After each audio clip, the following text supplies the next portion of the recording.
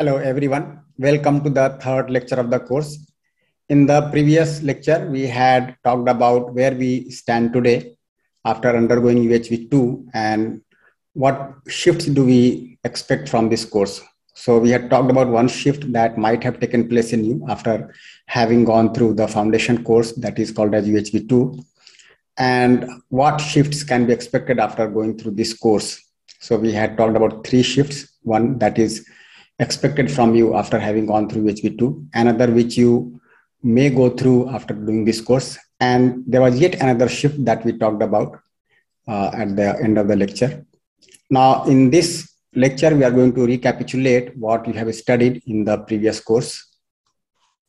So we are discussing the first module of the course, where we are getting introduction of the course. And in this lecture, we are going to recapitulate what we have studied in UHV2, and we'll talk about the basic human aspiration and its fulfillment. Our exploration and understanding from UHV2, if you look at it, the foundation course in universal human values, that was UHV2, is a prerequisite for this course. Therefore, before we proceed, let us recall some of the basic concepts relating to certain basic realities that we have explored in UHV2 course and which are going to be used and further developed in this course. So this is what we are going to do in this lecture. We had talked about the basic human aspiration in the previous course and the program for its fulfillment. And this is something that I have been saying again and again, that the basic human aspiration is continuity of happiness and prosperity. And this is something that we had discussed at length in the previous course. We had also seen that the basic aspiration is fulfilled by living in human consciousness, and that essentially means by ensuring right understanding, right feeling, and physical facility. So if you remember, we had talked about three needs of a human being. One is the physical facility. The second is relationship. And there, what is important is the feelings in the relationship. And the third is right understanding. And we had also looked at the priority of the three in our life. And we had seen that right understanding comes at the first priority. Relationship comes at the second priority. And the physical facility comes at the third priority. When I'm able to ensure right feeling in me, in my relationships based on right understanding, I'm able to ensure mutual happiness. Similarly, with right understanding, I'm able to make out the need for physical facilities correctly. And I'm also able to recognize my relationship with the rest of nature. And then I'm able to produce the physical facilities in such a way that it enriches the nature as well as helps me be prosperous. So we had seen that living with human consciousness, that is ensuring all the three, right understanding, relationship, and physical facility, I'm able to ensure mutual happiness and mutual prosperity. This transformation from animal consciousness to human consciousness is ensured through human education sanskar. So you'll see that something that we had discussed in the previous course. If someone is only working for physical facility, being ignorant of the relationship and the right understanding, then one is living with animal consciousness. But if one is working for all the three, that is right understanding, relationship, and physical facility, then one is living with human consciousness. And this transformation from animal consciousness to human consciousness is essentially the development of a human being. Now, this is something that you can look for yourself also. So if I am working only for physical facility, which can suffice only for an animal, then I'm living with animal consciousness. But if I'm working for all the three, isn't it? Then I'm living with human consciousness. And this transformation is possible only through human education sanskar. And this transformation is the development of myself as a human being. Living with human consciousness provides the base for ensuring justice and order, leading to undivided society and universal human order. So my competence to live with mutual happiness in my relationships helps me participate in an undivided society, a society free of any kind of division, where there is a feeling of relationship between every human being. And similarly, when we are able to understand our mutual fulfillment with the rest of nature also, then we are able to ensure universal human order. That is a human order which can be there across the planet, across the society, where we are able to enrich the rest of nature as well as ensure justice with every human being. And this is the coveted state. Let me say that listening to these words like undivided society and universal human order may seem to you very difficult to obtain.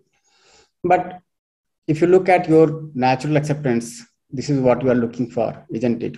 So at least the goal has to be clear. Whatever we attain in terms of the right goal is an achievement for us. If the goal setting is wrong, then whatever we do, we are not able to work in the right direction. So our direction has to be right. Our goal has to be right. And if we ask ourselves whether we want to have a divided society or undivided society, the simple response that we get is undivided society. Do we want order or disorder across the planet? So we say that this is order which I naturally accept. It simply means that our coveted state, our desired state is this undivided society and universal human order, and we need to work for it. Now, how to go about it, we are going to discuss it at length in this course. So if you look at the role of education, Sanskar, it is to enable this transformation. Human consciousness means ensuring all the three: right understanding in the self, relationship with human beings, and physical facility with the rest of nature. If someone is working only for physical facilities, which can be largely adequate only for animals, then one is living with animal consciousness. But if one is able to ensure all the three, then we can say that yes, he or she is living with human consciousness. And why he or she? Why not me? So let us find out for ourselves. This is something for you to explore, to verify. And I'm sure you must have verified this in the previous course also. Do we need all these three, or we can drop anything out of this? Can we drop this right understanding? Can we drop the relationships, or can we drop the physical facility? So we'll see that we need all the three. And if you look at the priority, this comes as the priority, right understanding being at the first priority, relationship being at the second priority, and physical facility being at the third priority. When I'm able to ensure my relationship based on right understanding, then only I'm able to ensure mutual happiness. And when I'm able to ensure my participation with the rest of nature with right understanding, then only I'm able to ensure mutual prosperity. And this is the real meaning of transformation. This is the real meaning of progress for mankind. And then only we can say that we are progressing, we are developing in true sense of the word. Presently, it so happens that we have given emphasis largely upon physical facilities, and we are trying to multiply the physical facilities, get more and more sophisticated physical facilities. But we'll see that at the core, if the right understanding is missing, the right feeling is missing, the right utilization of physical facilities is also missing. Let me ask the same question which we had asked you in the previous course, that if you look at your family, what is the major source of problems in the family? Is it the lack of physical facilities, or is it the lack of relationship? And when you look at it closely, you'll see that largely, I'll not say that this is going to happen in every family, but at least you can explore for yourself what is the major reason. And we'll see that the major reason is lack of relationship and not physical facility. Even if somebody feels that it is the lack of physical facility which is the major cause of problems in the family, then let me give an example. Let's say there is a family in which 4 people are there, and everybody needs 5 chapatis in a day. Chapati would mean something that we would like to eat to fulfill the need of the body. Then the family requires 20 chapatis in a day. Let's say someday only 18 chapatis are there and 2 chapatis are lacking. Now what will result? Will there be a fight in the family for food? Will the family members fight each other for food or not? Now that all depends on the feeling of relationship. If we have the feeling of relationship, we feed the other first and then eat. And then we work the next day so that next day we do not have this dearth of physical facility. But if we do not have the feeling of relationship, then we fight for physical facility and we struggle with each other and we accumulate more than what we require. And if you look at the families, the society, this is what is being seen. The data suggests that the food production on this planet is 6 times the requirement. This is something that we got from UNO in one of its reports. But people are still dying of hunger. And why are people dying of hunger? Because there is improper distribution system. Now, why there is improper distribution system? this distribution system is something to do with the feeling of relationship. If I'm not able to distribute to other people in the society, it means there's a lack of feeling of relationship. And this lack of feeling of relationship can be sorted out only with right understanding. So the more you explore, you will see that this is what we require as a human being. We require all the three. And the right understanding comes at the first priority. Unless I have the right understanding in me, I'm not able to identify the feelings which are naturally acceptable to me. I'm not able to identify the need for physical facilities for me. And thus, even if I keep on accumulating, even if I keep on working for more and more physical facilities, I do not have the feeling of prosperity. And lacking in relationship, we are not able to have mutual happiness. And that's how the families get divided. But if you look at it, we do not want the families to get divided. Rather, we want the whole society to be undivided. We want to have order in the whole world. So we have to set up our goal correctly. We have to set the goal rightly in education. So what do we expect from education? Think over it. Try to explore and verify. Does the education have to be focused only on physical facilities? Learning about physical facilities, learning more and more skills to produce, to manufacture physical facilities, or even try to find out the need for physical facility correctly. Okay, trying to find out sustainable methods of production of physical facility. See, one thing is very simple. Something which is not sustainable will not sustain. So we have to look for ways and means so that we are able to enrich the nature as well as fulfill our needs for physical facility. And if you are not doing that, then ultimately we are living with animal consciousness. So think over it, explore this point. I think you must have explored about this earlier also. This is just a recapitulation of what we had discussed earlier. Now, if you look at the role of education sanskar in enabling this transformation, so the basic desire is the continuity of happiness and prosperity. And it is fulfilled by ensuring all the three: right understanding in the self, right feeling in the relationship, and recognition of required physical facility and its fulfillment with the rest of nature. Then only we can say that this is the true self. So we had said that human being is coexistence of self and body. And this right understanding and right feeling has to be ensured in the self of the human being. The recognition of the need for physical facility has to be made in the self of the human being. So when we are living with human consciousness, then we can say that, yes, this is the true self. If one is only working for physical facilities, trying to accumulate more and more, produce more and more, consume more and more, indulge more and more, then this is something like living with animal consciousness. And let me say that by saying animal consciousness, we are no way demeaning the animals. If you feel that animals also require relationship, then we humans require much more than that, isn't it? For that, we can explore a bit within oneself and see, don't we require that? How much we work for our siblings, our children, our parents, okay, which is not to be seen in animals. So if animals also require relationship, then we require much more.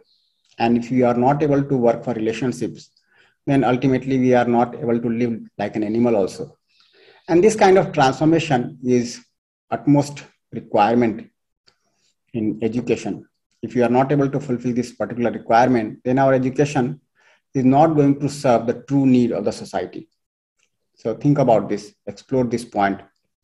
Are we able to see that education has to enable this transformation? You can take some time and think over it, verify it for yourself. And where we are today, are we trying to enable this transformation, or we are just working for physical facilities? Explore this point. You can also like to write a brief note over this so that we are able to see what actually we are doing today. Going further, we'll see that this human consciousness provides the base for universal human order. Now, when we expand the right understanding in the self, then we are able to see that there are 4 levels at which we live: at the level of individual, then family, then society, and then nature or existence. So this right understanding essentially means that I'm able to understand the harmony at all these levels. So I'm able to understand everything that is there, right from individual to the entire existence. Now, with this right understanding in the self, I'm able to ensure justice in relationship. And what does justice mean? Justice means that we are able to ensure mutual happiness in the relationship. I am also happy, the other is also happy. And for this, I have to identify, I have to recognize the right feelings in the relationship, which are naturally acceptable to us. The feeling of trust, the feeling of respect, affection, love, isn't it? With these feelings, we are able to ensure justice in our family. So we have to make sure that the family members are able to ensure justice with each other. And when we are having this competence to ensure justice in the family, then only we are able to participate in the world family. The more you understand the relationship, you are able to see your relationship with the entire humanity. You'll see that the same feelings apply to other people in the society also. Can we have trust for other people in the society? Can we have respect for other people in the society? The more I'm able to contemplate upon these values, I'm able to see my relationship with the whole world, and the world becomes a family for us. So this competence to live with mutual happiness becomes the foundation of an undivided society.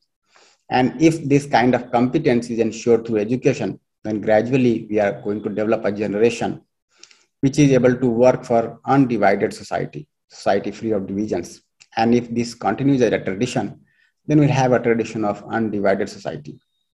Similarly, with the right recognition of the need for physical facility and the right methods for production of physical facilities, we are able to ensure orderliness in our family.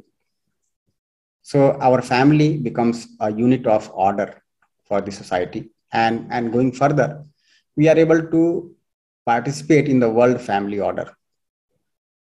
So when we say order, it includes not only the human beings, but the rest of nature also, where we have soil, air, water, plants, animals, and we are able to ensure our fulfillment with each of these units.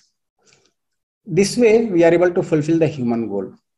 If you remember, we had talked about human goal when discussing the harmony in the society. And going this way, living in harmony in our family, we are able to fulfill the human goal. And that becomes the foundation for universal human order. And this is the coveted state. This is the meaning of human consciousness in completeness. And when I am having this competence within me as a self, then I am living as a true self. I am not a deluded self. So the expected transformations are as follows. One is personal transformation. So something that we discussed.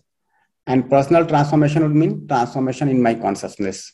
I'm able to transform from animal consciousness to human consciousness. While I was giving priority to physical facilities earlier, now I am able to see my role in the world family. I'm able to ensure justice in the world family. I'm able to ensure order in the world family. So this is my personal transformation. I'm able to give the right priority to right understanding, relationship, and physical facility. And here I'm able to transform myself. And I do expect that after going through the previous course, transformation must have taken place in you. And this is something that we are going to extend further. We're going to talk about this further. And the second kind of transformation that is expected is societal transformation, where we have transformation in the society. And transformation in the society would mean that we are able to fulfill the human goal. So if you remember, we had talked about 4 human goals. One is right understanding and right feeling in every individual. The second is prosperity in every family. Third is trust, that is fearlessness in the society. And the fourth is coexistence in the nature. Now, the more I'm able to work for personal transformation, it enables the societal transformation also. My participation to help each other transform personally becomes the process for societal transformation. So these are the 2 expected transformations through education. Now, if you look at this particular personal transformation in detail, and we are going to have this diagram in front of you time and again, then what does this essentially mean, this personal transformation? So as a self, I am able to develop the activities within me. Now, if you look at the diagram on the bottom, this is the case of deluded self, where the self is only active in the lower block B2, and only the activities like imaging, analyzing, comparing, selecting, and testing are activated. But when I'm able to explore within myself, I'm able to verify at the level of my natural acceptance, and I'm able to validate in my living, then I'm able to activate other activities in the self also, the activities in block B1, which is basically the domain of right understanding. Going further, we'll see that gradually we are able to develop the activities of contemplation, understanding, determination, realization, and authentication. And this realization is the completeness of right understanding. So when we say that right understanding comes at the first priority, it essentially means that we are able to develop these activities in the self, the activities of the domain of right understanding. So within me, I have to ensure realization.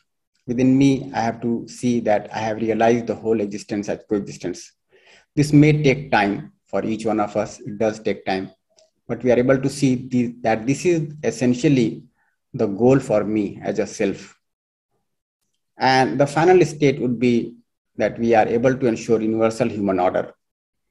On one end, when I'm able to develop the activities in me, then I'm able to participate in universal human order.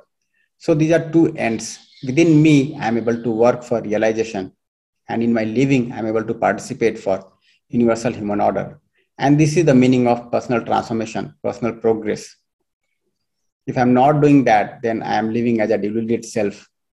If I'm not doing that, then I'm living as a deluded self, where the activities of block B1 are not activated, they are dormant. Now, I'll not go into these details of all the words here.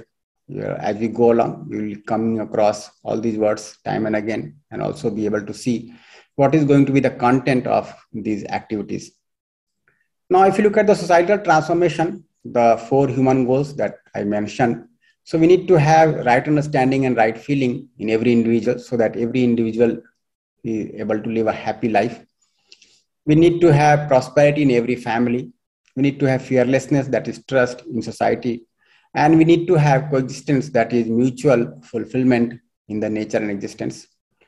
And when we are working for this kind of society, then we have to have families living with common goal. Now, there is one possibility that all the families living in the society have a common goal, which is something written here. The other could be that they have conflicting goals, and that becomes a warlike situation. Or they have goals which are unconnected, and then it becomes a crowd-like thing. But when we talk about a society, it essentially means that we are having a common goal. We are able to work for a common goal. Now, if you look at the inhuman society, it can be called as a crowd or battlefield, then this is the present state. So presently, we are able to see that there are various assumptions in the individuals. Like one common assumption is money is everything. They struggle for survival, only the fittest can survive, and so many assumptions. The other person is your opponent, and you have to overcome the other to live. If you look at the present state of society, we are able to see that we have largely an inhuman society. People are living either as a crowd or they are in the battlefield. And there are various mistakes in fulfilling each of these goals. So in place of having right understanding and right feeling, there are some common preconditionings, common assumptions. One common assumption is that money is everything, assuming that money is the most important thing in life. And along with this comes various other assumptions, like they struggle for survival, only the fittest can survive, every other is your opponent, and so many things. In place of having prosperity in family, we are trying to work for accumulation, and that also by any means. And we are trying to accumulate more and more without ever being able to make out how much we require. In the society, in place of working for fearlessness, we are trying to dominate over each other. We are trying to exploit others. And there is an atmosphere of fear in the society. Similarly, in place of living in coexistence with the rest of nature, we are trying to master over the nature. We are trying to exploit the nature, isn't it? I'm not going to detail upon this. We are largely aware of these realities. And we'll see that these mistakes are somewhat common in every individual, these kinds of assumptions that money is everything. Now, even if you work for accumulation by any means, not every family can accumulate. So only few families, few individuals are able to accumulate that much. But that leads to domination, exploitation, fear in society. And of course, when we have to struggle with each other, then we try to master over the nature, we try to exploit the nature. Now, what are the outcomes of these kinds of mistakes? So one is obsession for consumption. So we have got obsessed with consumption. How much to consume, what to consume, not able to make out. Okay. So how much wealth we require, how many facilities we require, we are not able to make out. Similarly, obsession for profit. So in place of working for mutual fulfillment in our interactions, we are trying to work for profit maximization, and that also not being able to, and that also not being able to make out how much profit we require. Similarly, we are working for obsession for sensual pleasure. Now, these three kinds of obsessions can be seen in the society. Now, the tendency to exploit each other or to dominate over others has led to wars, has led to terrorism in the society, isn't it? And there are other problems in the society also which can be listed here. Similarly, in an effort to master over the nature, exploit the nature, we can see that there are problems like resource depletion. Resource depletion means that the resources are getting scarce. We have extracted so much from the earth that there is a scarcity of the resources in the earth. And there are problems like pollution. We can see how much this pollution is spreading. And we can also see that the level of pollution that we have today, it is quite injurious to health, isn't it? So this is something which is there today. So when we are not able to have a common goal, we have differing goals or opposing goals, then this kind of scenario is going to emerge. So this is the present state, isn't it? And of course, we are not happy with the current state. We want to transform, we want to move out from here. And for that, we have to work for fulfillment of the human goal. We have to work so that we are able to transform the consciousness at the level of individual. We are able to transform the consciousness at the level of society. And then only we can say that we are progressing, we are developing in true sense of the word. Here you can explore and verify whether this kind of transformation is required or not. What is being given here as an appraisal of the current situation? Are you able to see this or not? Can we see that these kinds of problems are there? The obsession is there, terrorism is there, war is there, resources are getting depleted, pollution is there. And do we have a holistic solution to all these problems? We have been trying to sort out these problems through various ways and means, but they are only as patchwork. Okay, but these patchwork solutions will not be able to give a sustainable solution. When you go for a sustainable solution, ultimately you have to work at the level of right understanding in the human being, right feeling in the human being. So you'll see that to fulfill the human goal, we have to start from right understanding. So you can see that if you have to work for the common human goal, then we have to start from here. This becomes the first priority. When we are able to ensure this transformation in the individual, then only we are able to have this kind of situation in the family. Unless we have the competence to recognize the need for physical facility rightly, we can never be prosperous. Unless we are able to recognize our relationship with the rest of nature, we can never be prosperous. So to have prosperity in every family and not just accumulation or indulgence, we need to ensure this right understanding, right feeling in every individual. And for that, education has to play a significant role. When we are able to ensure the prosperity in every family based on right understanding in every individual, then only we are able to fulfill this need for fearlessness in the society. Unless we have the families which are able to fulfill their needs for physical facility, we cannot have fearlessness in the society. So we have to work for 1 and 2 so that we are able to ensure the 3. And when the human beings are able to live in harmony with each other, then only we are able to coexist with the rest of nature, isn't it? Otherwise, the exploitation of nature will continue. So this is the way we have to progress. This is the way we have to move. And for that, education has to play a very significant role. Explore it, verify it, and try to find it out whether this comes very naturally to you or not. Here again, I'll say that you can pause for some time, have a look at these goals, have a look at the priority, and then try to sort out for yourself. Now, this transformation from animal consciousness to human consciousness will be seen like this. So, at the level of self, we are able to have this kind of transformation where we are able to enable all the activity in the self. We are able to develop all the activity in the self so that our imagination is guided by right understanding. And this kind of transformation in the individual will help you transform the society. So to fulfill these four goals, we need to have this kind of transformation. And we see that when we have the systems in the society which are able to fulfill these goals, then generation by generation, as a system, we are able to develop the individuals with right understanding and right feeling. So this is the process that gets rolling in the society. But if that is not the case, if we do not have individuals who have the right understanding, and this is the scenario, but if we do not have individuals living with right understanding and we have the deluded self here, then we'll see that the lack of development of the self leads to disharmony in the society.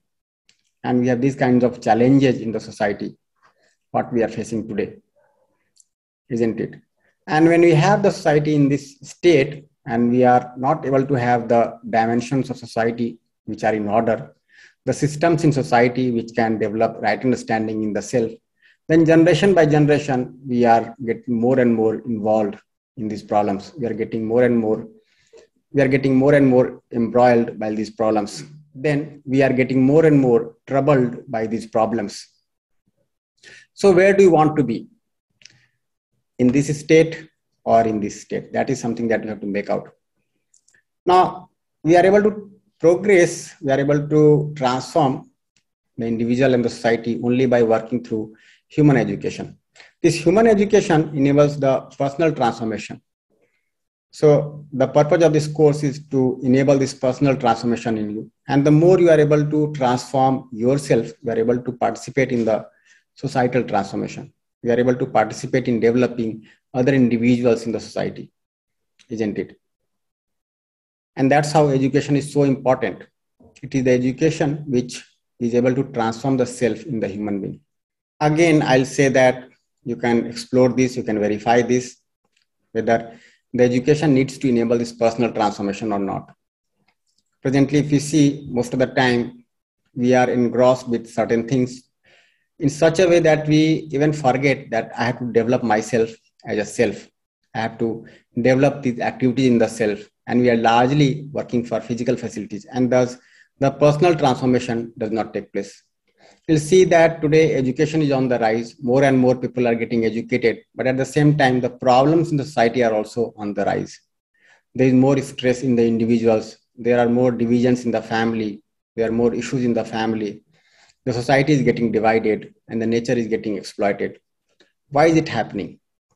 And for that, we have to take a serious note. We have to see how the education can enable this transformation.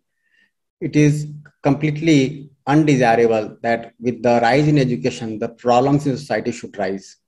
Not at all. Basically, the education is meant to transform the society and not create problems in the society. So this human education only can enable this personal transformation. And with the personal transformation only, we can have this societal transformation. The methodology for ensuring this transformation is self-exploration. And we had drawn a diagram earlier to exhibit what self-exploration means. Another formulation for the self-exploration can be seen as follows. Another formulation for this self-exploration can be done in this manner. So we are already working at the level of thought in our imagination. Now the proposal that is put forward to you, either through this course or any workshop, is something that is coming from outside. And now it is occupying your imagination. So what is happening here? When it comes into your imagination, in your dimension of thought, you refer to your natural acceptance. Now this is the dimension of realization here, something that we called as block B1. And what we try to do, we try to refer the proposals that have been put forward to us to our natural acceptance. And essentially, we are referring to the dimension of realization. Now, when I try to ask something to my natural acceptance, When I try to refer a proposal to my natural acceptance, I get very genuine answers. For example, if I ask you, what is naturally acceptable to you? Feeling of relationship or feeling of opposition? And you get the answer, feeling of relationship. And you have got this answer from your natural acceptance. So you refer to your natural acceptance here, and then you got a very genuine answer. And this comes to your dimension of thought, that is your imagination.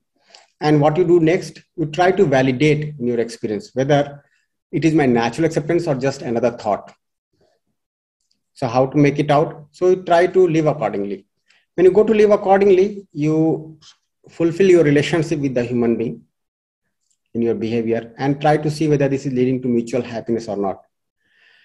And similarly, you work with the rest of nature and try to see whether this is leading to mutual prosperity or not. So with human being, we are able to ensure mutual fulfillment, and with the rest of nature, we are able to ensure mutual enrichment. And this certifies that the proposal that has come to me is true, and then it gradually becomes a part of my right understanding. Now, you see that the responses that I get in my interactions goes to my thought, and I'm able to see that this is completely coherent with my natural acceptance. So I can see the coherence of my thought with the natural acceptance, with the dimension of realization. And this is the way it works. This is the way I'm able to explore into a proposal. I'm able to verify and validate a proposal, and then it becomes a part of my right understanding. So if you remember the diagram that we showed in the previous slide, we essentially need to activate this dimension of realization. Unless it is activated, we are going to have conflicts in thought. We are going to have turmoil in our thought, isn't it? But when we are able to activate this dimension of realization, then we have happiness, and that also in continuity. And this is what we need to work for. This is what this course is also aimed at. So explore yourself, whether you are into this process or not. Try to verify this. You already had several proposals in the previous course, which might have occupied your imagination, and you are trying to evaluate those proposals. And then at the same time, you are trying to refer the proposals to your natural acceptance, and you are trying to live accordingly, isn't it? So try to look into it, try to find it out for yourself. So now for self-reflection, I am going to share some homework for you. In every lecture, we are giving some homework to you, and you have to submit that. So you have to see that the basic aspiration for a human being, continuous happiness and prosperity. Now, having assumed or understood this, how have the priorities in your life changed? So just try to make out what were your priorities earlier before going through UHV 2, and what are the priorities now? Can you see some shift there? Can you see some transformation there? Try to make it out. Secondly, you can try to make it out. The second question of the assignment is, presently, how much time and effort you are spending for right understanding, relationship, and physical facility? Try to make out separately. So are we able to assign some time in a day working for understanding? Are we able to identify some time in a day where we have to see whether the relationships are mutually fulfilling or not? Are we giving time for relationship? Are we able to share the right feelings with our family members, with our friends? Try to make it out. And how much time you are spending for physical facility. Here also you can observe what was your state earlier and what is your state now. How much time you are giving for right understanding earlier, how much time you are able to give now. Similarly, for relationship, what was your effort earlier and what is your effort now? For physical facility, what was your effort earlier and what is your effort now? So you can make it out. Thirdly, what is at the center of your life now, body or self? So it might be the case that earlier you were totally focused on working for your body, trying to work for physical facilities, which can only be sufficient for the body, but certainly not the self. But some shift must have taken place in you after going through the previous course. So are you able to put the self at the center now? Are you able to see that since the basic aspiration is continuity of happiness and prosperity, prosperity is the feeling. So ultimately, this is going to be ensured in the self. So the self, is it there at the center of your imagination, or you are still putting the body at the center of your imagination? So think about this, give sufficient time to think about these issues and try to jot it down, try to write it down as your assignment. Now, some questions might have come to you, so you can share it with us. So to sum up the lecture today, we recapitulated the content that we had discussed in the previous course. So we saw that human consciousness essentially means to ensure the right understanding, relationship, and physical facility with the correct priority. If one is only putting physical facility as a priority, ignoring right understanding and relationship, then one is living with animal consciousness, because physical facilities can be largely adequate for only an animal, but certainly not a human being. And this transformation is required from animal consciousness to human consciousness. We also looked in detail what human consciousness means. And we saw that two kinds of transformations are required. One is the personal transformation, and the second is societal transformation. For personal transformation, we have to activate the activities of the dimension of realization in the self.